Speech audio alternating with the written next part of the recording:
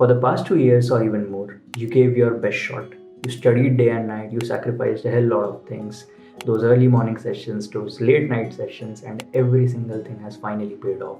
And you are literally at the entrance of your medical college with a great, thrilling medical college life awaiting.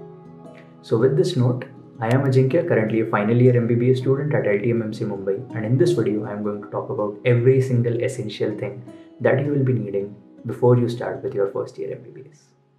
But before that, let me quickly tell you the overall structure. So first year mein, you will have 3 subjects: anatomy, physiology and biochemistry. The theory portion and practical portion. Now theory portion mein obviously what you will be needing are textbooks and guides, and practical portion have different requirement as per different subjects. So first let's talk about theory part. Now starting with books, so I'll only name those books that you must have in your first year MBBS, to which you can add more books according to your college preference and your own needs. So anatomy first, the golden book, that is BD Chaurasia, along with general anatomy. Now in addition, you can also purchase Netter's Atlas, or you can also use the soft copy of the same. Going for physiology, the gold standard book is Guyton and Hall Physiology, and for biochemistry you can either go with Satyanarayn or Vasudevan. So now let us go on with practicals. Now for attending the practical of all the 3 subjects, the very basic thing that you are going to require is what you guessed right, an apron.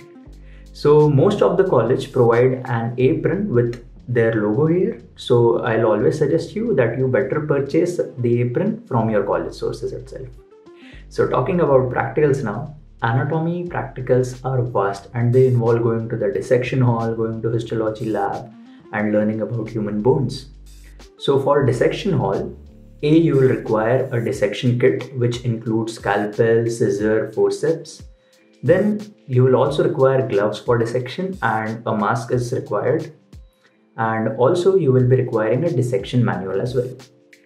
Now second part, for histology labs, you will require a pair of HNE pencils, which are essentially your pink and purple pencils to draw absolutely frustrating diagrams in your journals.